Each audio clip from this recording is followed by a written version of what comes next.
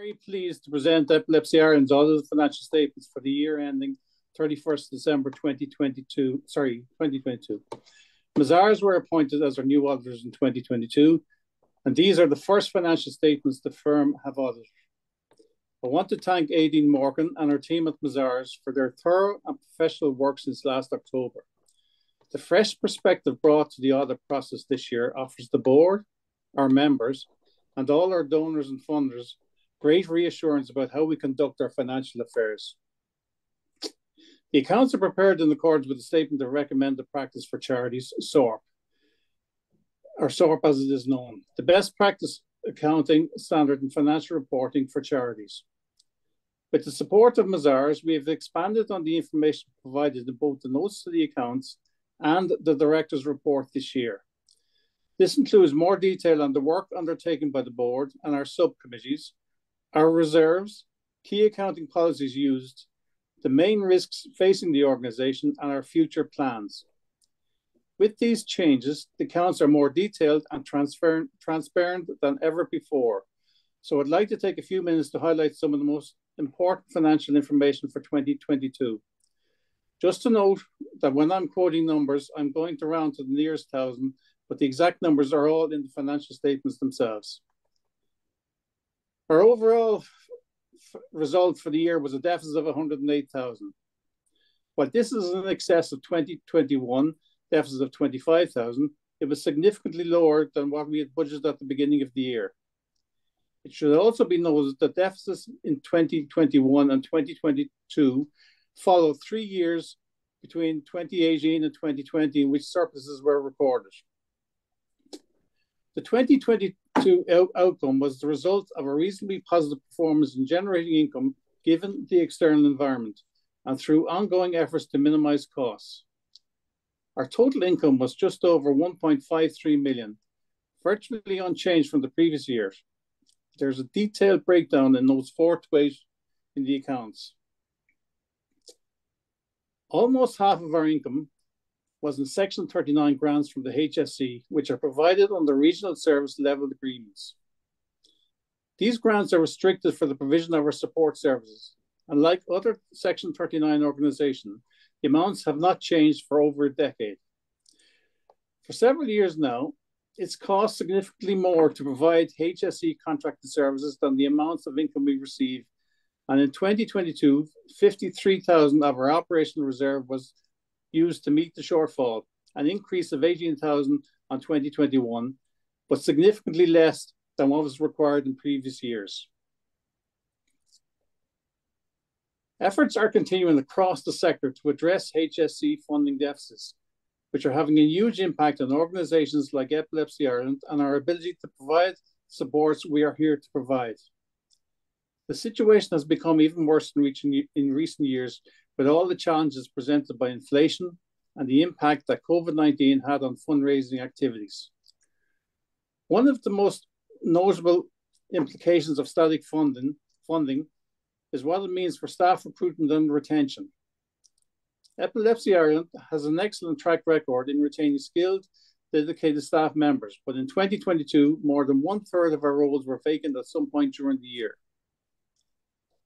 We are continuing to play a role in addressing the funding situation, and we very much welcome the government's move this year to provide one-off inflation funding to Section 39 organisations, including ourselves.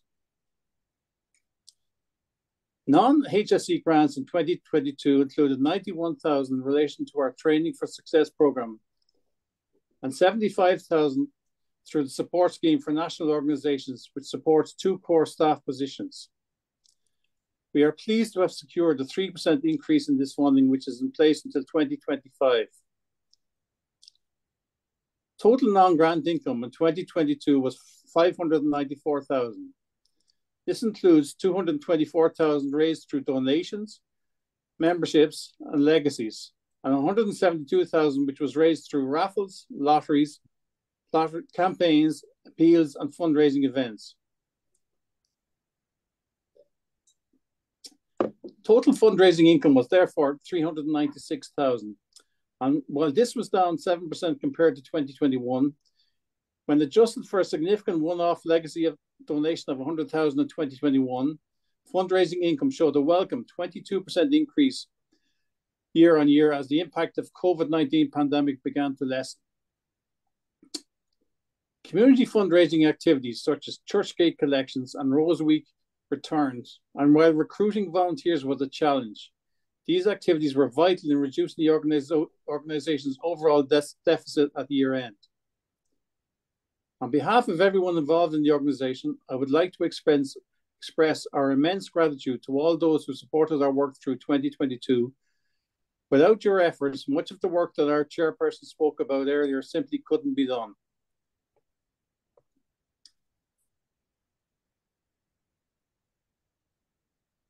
Income from our training program in epilepsy awareness and the administration of Buccal Midazolam is another vital source of funds for the charity. And in 2022, this returned to pre-COVID levels at 167,000. Finally, investment and miscellaneous income for the year amounted to €25,000. Our expenditure is detailed in notes 9 to 13 of the accounts. Total expenditure in 2022 was 1.63 million, an increase of 81,000 on the previous year. Under SORP, expenditure is reported in terms of charitable activities and raising funds.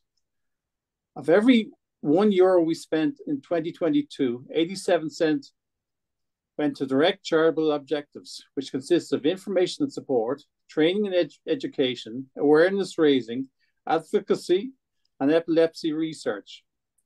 13 cents was spent on raising funds. The biggest changes here were in the areas of research, which increased by 60%, and epilepsy awareness, which increased by 26%. The nature of our work providing support services to people with epilepsy and their families is highly dependent on direct staffing resources. We employ skilled, experienced services and training staff, supported by professional expertise in fundraising and administration. In 2022, the average number of employees was 22, comprised of 15 in service delivery and training and 7 in administration and funding. Total pay costs were just over 1 million in 2022, which was 20,000 lower compared to 2021, mainly to a higher than normal number of vacancies during the year. The average salary paid was just over €38,500, or 45,800 per whole-time equivalent. No additional payments or bonuses of any kind are paid to Epilepsy Ireland employees, apart from employer and pension fund contributions. There are more details of employees in note 12 of the financial statements, including our disclosure of salaries greater than €60,000.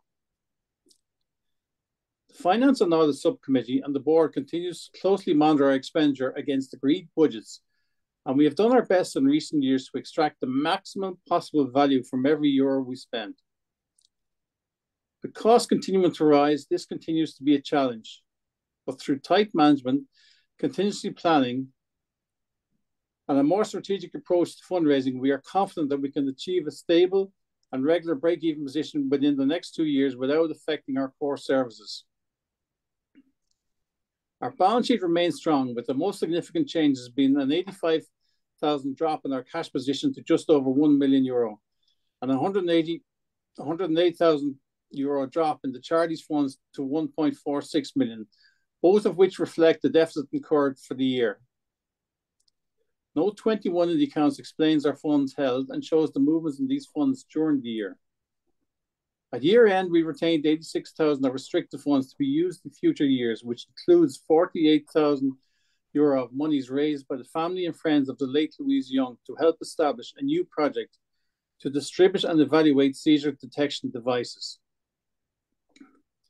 Our unrestricted operational reserve fell by 81,000 euro during the year, with the majority of that used to offset HSE funding deficit.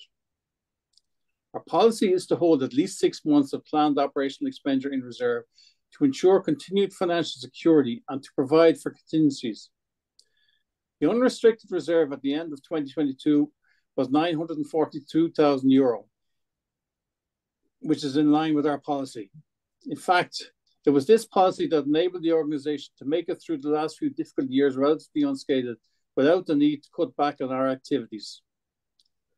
The board has also designated reserves for use in special strategic activities, and in 2022, we used €73,000 from our research funding reserve to fund new projects, and €29,000 from our public awareness reserve to organise International Epilepsy Day activities, both of which are important activities in our strategic plan. Taking all factors into account and based on projections, the board is satisfied that the charity remains financially stable with no immediate going concern issues. The board and Finance and Audit Subcommittee will continue to monitor our financial position and risks. We are hopeful that 2023 will see a more positive financial result, but there are still significant challenges to address to maintain our current activities and achieve the goals laid down in our strategic plan. Most immediately, we need the HSE funding issue to be addressed, and we need to return our fundraising income to pre-2020 levels as soon as possible. As ever, if you are in a position to help in any way, please do get in touch. The team would love to hear from you. Thank you again to all our donors and volunteers who supported us in 2022. I also want to thank the members of the Finance and Audit Subcommittee for their ongoing advice and oversight, and our management team who continue to deliver excellent results while working within tight budgets. I'd now like to present the 2022 financial statements to the meeting and invite any questions that any of our members may have.